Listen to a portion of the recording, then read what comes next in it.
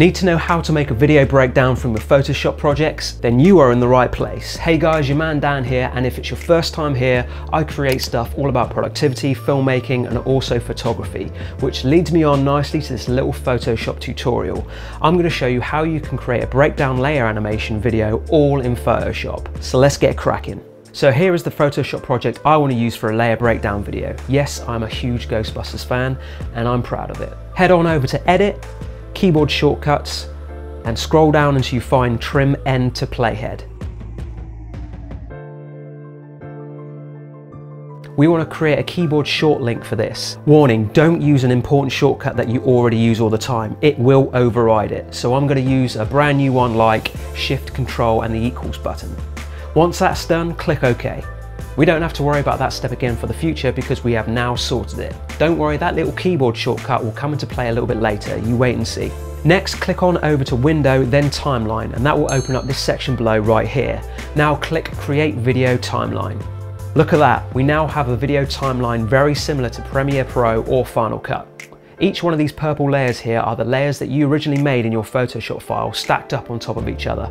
Now at the moment it's just going to play that final static image, so what we need to do is select this little icon situated on the top right of the timeline box, select Convert Frames and click on Make Frames from Clips. And boom, we now have all the layers filed away into little frames. Okay, next up we need to clean the end of the timeline here as we've got a shed load of empty space after the final layer here. Click here to reveal the playhead, head back over to that little icon again to the right, this time select Work Area, then click on Set End to Playhead. Now I'm going to give the last frame a little bit more time so the viewer has time to process the final image. So I'm going to set the end a little further back to compensate for that. And now we're going to use that little keyboard shortcut we made to bring all the layers to finish at this end spot. You can either select each layer here on the left and use the keyboard shortcut, or here on the right and do the same. Whatever takes your fancy. Just be aware if you have any group layers in folders, you're going to need to open them up and make sure that all of them are stretched out to the end of the timeline too. Otherwise the animation will look a bit weird. Okay, I'm going to forward past this point because it's boring and you get the gist of it. Now when you hit that play button, it will animate like so. As you can see, it's a little bit too fast for my liking. Simple fix, head over to this icon situated at the bottom left here, and this is where you can set the duration of each frame.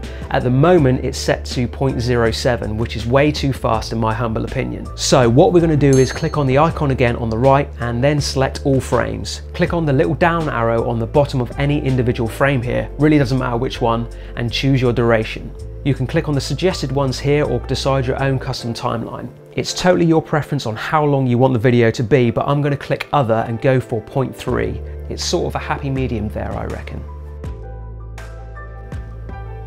Cool. Also, if you're going to be creating an animated GIF instead of a video, you can select how many times you want it to loop, from not looping at all to looping forever. Now I just want this animation to go through once, so when it gets to the end, it will just stop. If you need to view the timeline again to make any tweaks, click on the icon here on the bottom left to toggle back over to that. All that's left to do now is to convert the file to video format. To do that, hit the icon button again to the right here and then select Render Video. From there we can choose what format and preset we want the final render to be. Very similar to Premiere Pro. All that's left to do is hit that render button and you are done. Now if you want to save the animation as a GIF, head on over to File, then Export, then select Save for Web Legacy. On the drop down menu, select GIF, make sure your colors are set to the highest, which is 256. Now I'm just going to reduce the image size here to 1500 to make that file size a little bit smaller. Down below here is where you can choose how many times you want the GIF to loop. In this case, I want it to loop continuously, so I'm going to keep it set to forever. And all you need to do now is save it and you are done.